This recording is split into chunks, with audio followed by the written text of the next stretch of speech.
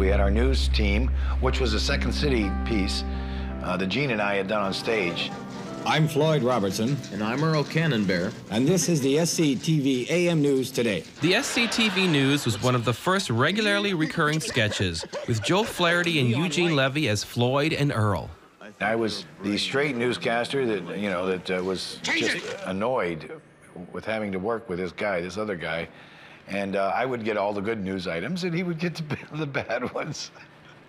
So it was obviously a relationship thing. I mean, this disease-ridden herd of reindeer could destroy the... You're making that up. So come in, Earl Cannonbear in New Delhi. Thanks, Floyd. I'm here at Goldie's Delicatessen on 8th Street. You idiot! Take a look at yourself in the monitor. Doesn't look bad to me, Floyd. Earl! And that's the news.